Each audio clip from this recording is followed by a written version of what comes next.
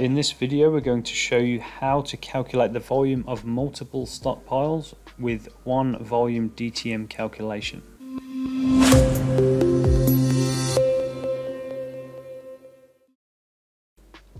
Step 1, ensure you have two sets of strings, one for the base and one for the top.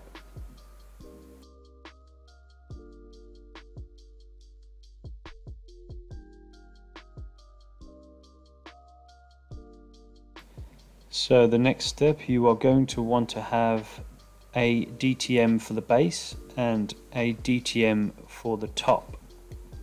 Now it's important to mention here that you should not yet clip your DTMs.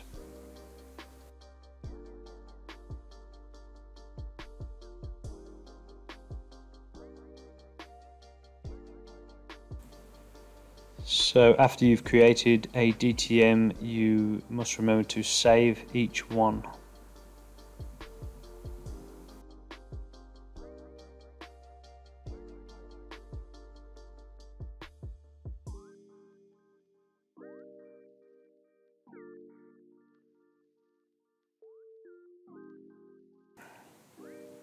Again, the top DTM is also left unclipped.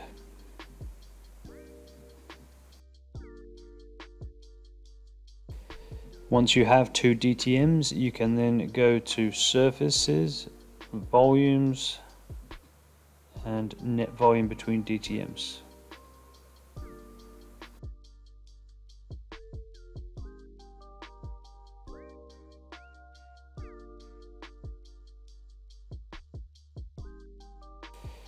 Once you've selected the top and base DTMs, you will need to select a boundary string.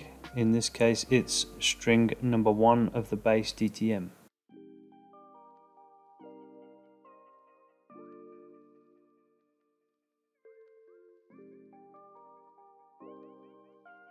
After all the information has been entered correctly, you can then generate your report.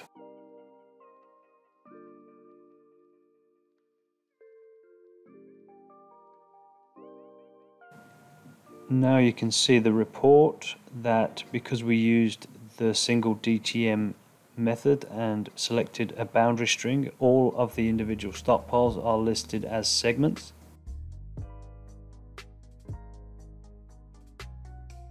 So the only problem now is that you do not know which segment number belongs to which stockpile.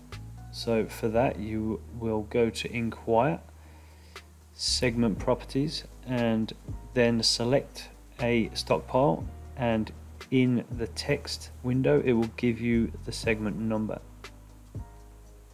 You can then check that number with your generated report to see what the volume is of that stockpile.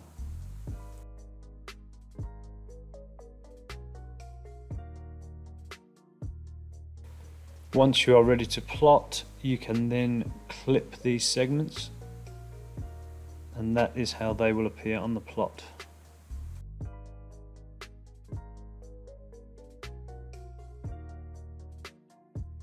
So to plot, go to Plotting tab, select AutoPlot.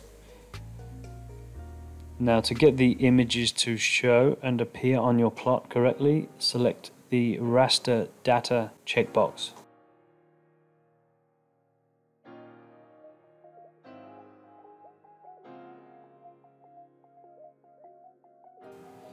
So once you're happy with everything, you will then press F2 and your plot will be created.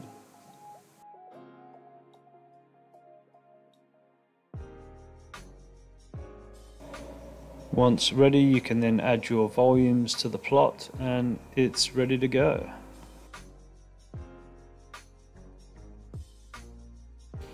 Thanks for watching another Surpac video by Aerial Surveying. Thank you.